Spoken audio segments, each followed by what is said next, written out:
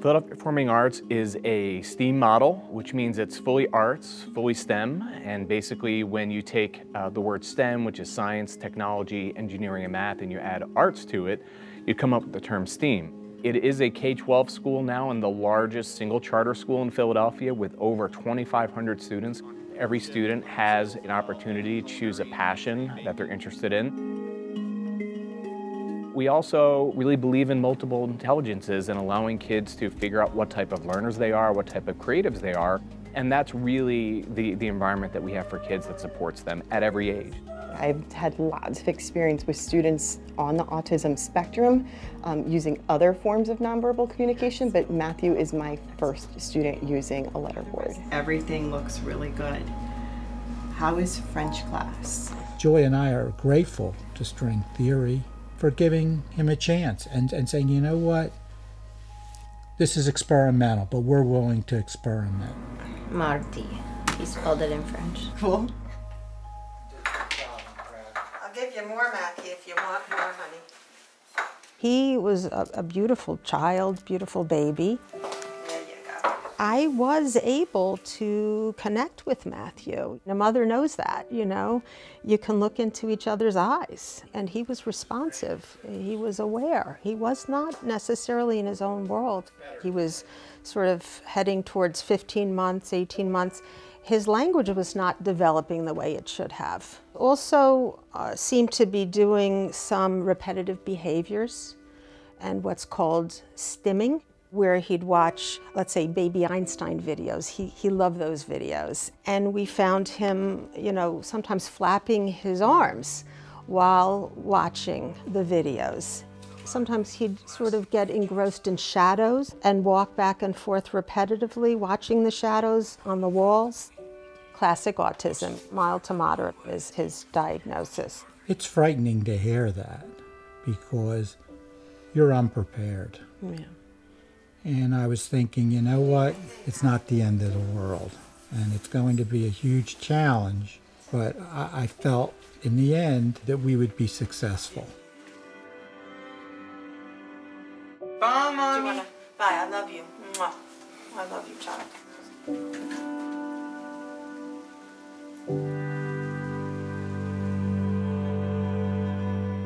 He was at a public school, an elementary school, and he was in an autistic support program.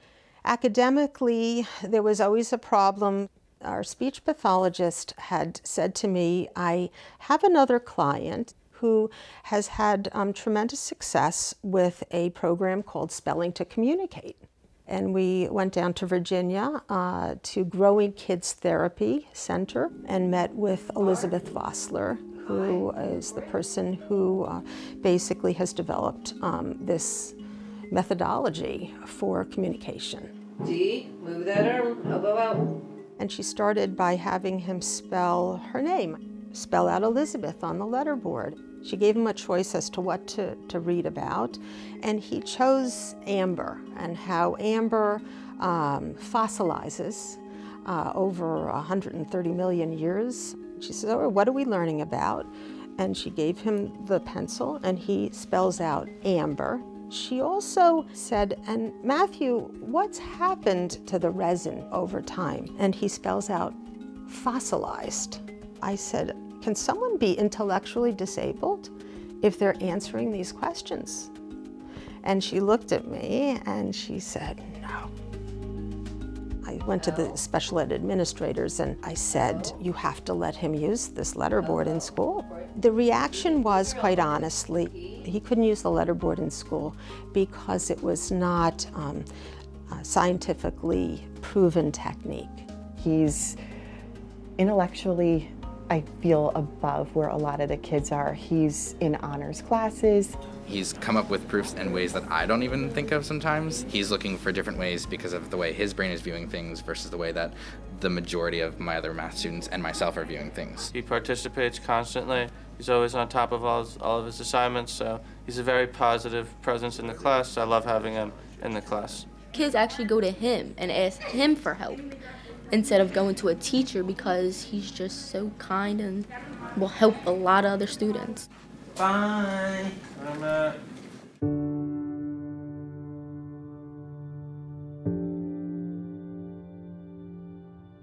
Matthew has a rich imagination, which is, was fascinating to discover. Do you have any artists who inspire you or your artwork? Vincent van Gogh.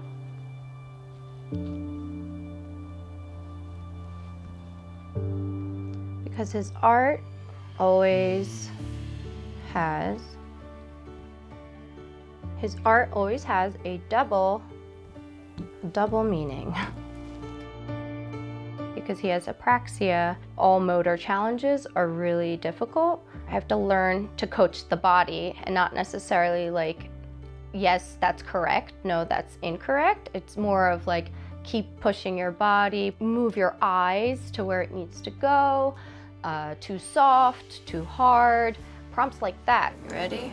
String theory has allowed him and accommodated him. Of course they allowed him to use the letterboard in school.